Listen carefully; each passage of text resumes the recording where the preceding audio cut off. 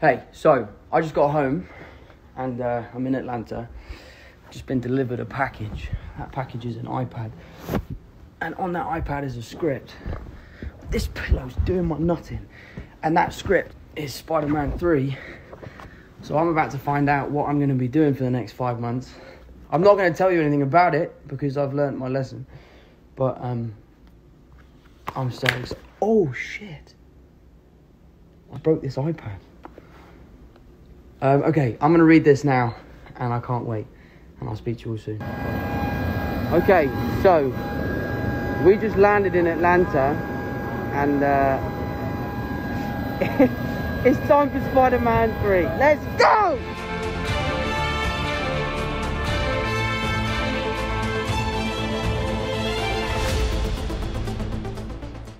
Welcome back, everyone. It's Charlie. The spectacular spoiler man is at it again. So this is going to be my new Spider-Man 3 video. Tom Holland just arrived on the set. We got Benedict Cumberbatch, Doctor Strange coming in pretty soon too, so we'll break it all down. If you're brand new to the channel, be sure to subscribe to get all the videos. We have a bunch of big stuff coming up before the end of the year too. Bunch of big Marvel, bunch of big Star Wars Mandalorian stuff.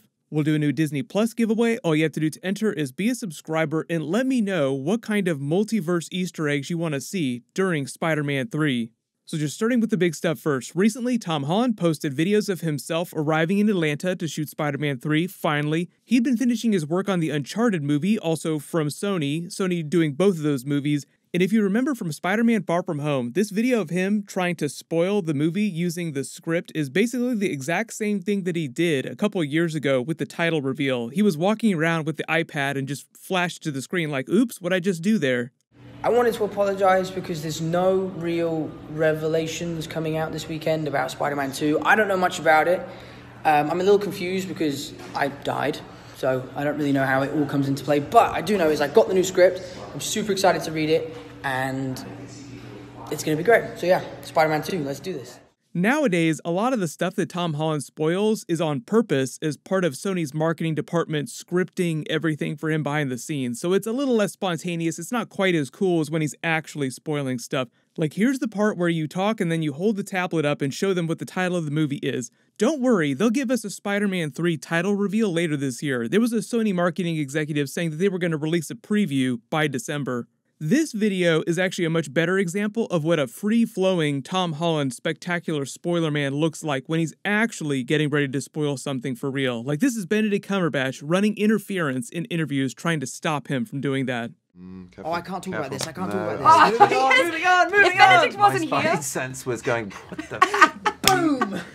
All those Avengers Infinity War and Avengers Endgame videos of them together will also remind you Benedict Cumberbatch's Doctor Strange is going to be the big Avengers crossover character in Spider-Man 3. The pitch that all the Hollywood trades were reporting was that Doctor Strange would be taking Iron Man's place as sort of a mentor figure to Spider-Man. I'll address all the Doctor Strange stuff during the movie later in the video. But number 4, of course Tom Holland just as hyped up about Spider-Man 3 as you are. In talking about future Venom crossover, the director of the Uncharted movie that he was just working on is Ruben Fleischer, the director of the Venom movie. Andy Serkis is directing Venom 2. I mean, they've already finished filming, they're in post-production right now, but he did that for a couple reasons. Mostly because when it came time to roll camera on Venom 2, Ruben Fleischer wasn't going to be ready to film the movie, but Sony wanted to get started and they still liked him, so the Uncharted movie was supposed to start filming after Venom 2, so they just put him on that. And there's a little more humor in that film, he's more of a comedic director. Andy Serkis is a little bit better with motion capture, which is super important for the way that they film the Venom and Carnage characters, so it was just a big upgrade to bring Andy Serkis onto the movie. The virus just messed all the movie schedules up for everyone's movies, so that's why they decided to have Tom Holland film Uncharted before he filmed Spider-Man 3. Right now, Spider-Man 3 is still coming out during the Christmas holiday next year. They're on the same turnover schedule as they were on the last 2 Spider-Man movies, so just in terms of spotting the new Spider-Man suits and things on the set that they feature in the movie, we might get a look at those later in December or early next year. Really any time that they need to film outdoors with him in the new costumes. That's really when you find out about that stuff. And that's when they have him go on Jimmy Kimmel and officially reveal everything. Like, yeah, we know that you all saw this on set, but this is what's going on. Right. Hey, oh, Carl. here we go. That's you, right? No, that's Matt's mask. Mine's the one with the white eyes. Oh, right. All right, here you go. So it should go without saying, yes, Spider-Man is probably going to get a couple new suits during Spider-Man 3, just like he got the new black stealth suit from Nick Fury, and then he made the Steve Ditko-inspired classic Spider-Man suit for himself using Iron Man's fabricator.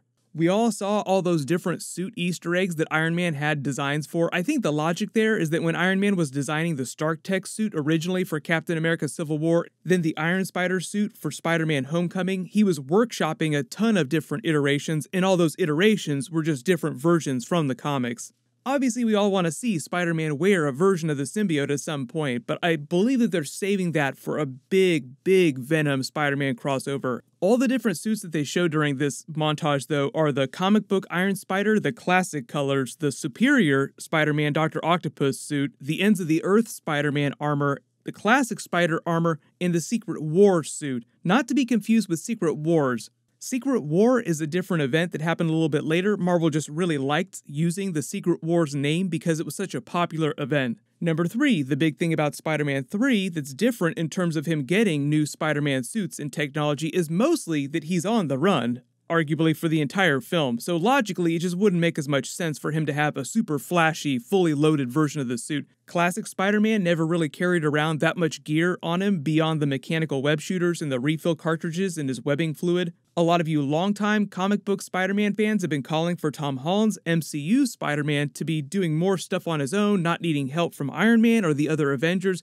Kevin Feige and the Spider-Man movie producers have been talking about how Spider-Man Far From Home was supposed to be him, quote-unquote, graduating to make as many high school metaphors as possible, so to speak, from Spider-Boy to becoming Spider-Man.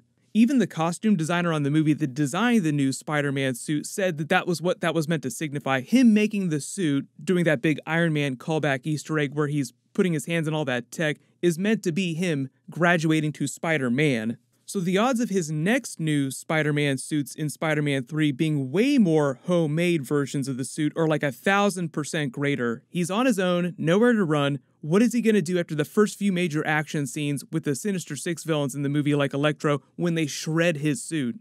Number 2, speaking of big costume Easter eggs, since Doctor Strange is crossing over, there's a big Spider-Man Easter egg from the comics that I hope they go for, just paying off something that they set up way back during Avengers Infinity War. When Spider-Man and Iron Man boarded Ebony Maw's ship to save Doctor Strange, Peter's waiting up trying to figure out what to do next, and Doctor Strange's cloak of levitation shows up with Iron Man. They talk it out, then Peter tries to have a moment with the cloak, but it stiffs him and just takes off like, "Don't leave me hanging, bro." But in the comics, Spider-Man did wear a cape once, and they even turned it into a joke during Spider-Man Into the Spider-Verse. Spider-Man does not wear a cape, nope, and then the cape shows up later in the Spider Cave. They can totally pay off that Avengers Infinity War Spider Cape joke in Spider-Man 3 or even Doctor Strange 2 if Spider-Man is also going to have a cameo scene in that movie briefly.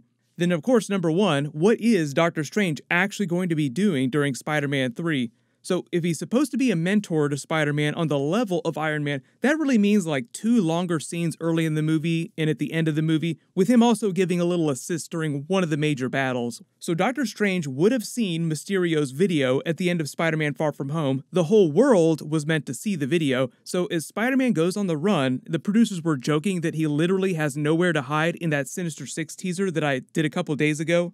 Where would he actually go to hide? The Sanctum. That's the only place he'd really be safe. So remember that funny scene in Thor Ragnarok where they're standing outside wondering what to do next after they can't find Odin, and out of nowhere a portal just opens below Loki, snatching him. Imagine Spider-Man getting a version of that early in the movie, like he's running, ducks into an alleyway, and just as he's about to get caught, Doctor Strange opens a portal, yoinking him to the Sanctum, helping him out. You also have to remember the multiverse of it all. Scarlet Witch in WandaVision has already thoroughly messed up the multiverse at this point in Marvel Phase 4. We're probably going to start seeing some Spider-Man multiverse Easter eggs, sort of paying off the setup that they had for Mysterio in Spider-Man Far From Home. I'm not expecting a ton of live-action Spider-Verse stuff right away. I just feel like they want to seed that idea out there so that they can actually turn it into a movie down the road if they want to go that far. But everyone, let me know in the comments, what else do you want to see Doctor Strange do during Spider-Man 3? And when do you want to see Tom Holland start spoiling stuff? My video for The Mandalorian Season 2 Episode 1 video is going to post on Friday. They'll be doing weekly episodes, 8 episodes total, just like Season 1. After that is when we're getting all the Avengers WandaVision episodes. I'll also be doing videos for that too. So make sure you have alerts enabled for my channel so you see all the videos. While you wait for everything, click here for that brand new Avengers Moon Knight teaser trailer video that they just released, and click here for my brand new Spider-Man 3 Sinister 6 video. Thank you so much for watching. Everyone stay safe. I'll see you guys tonight.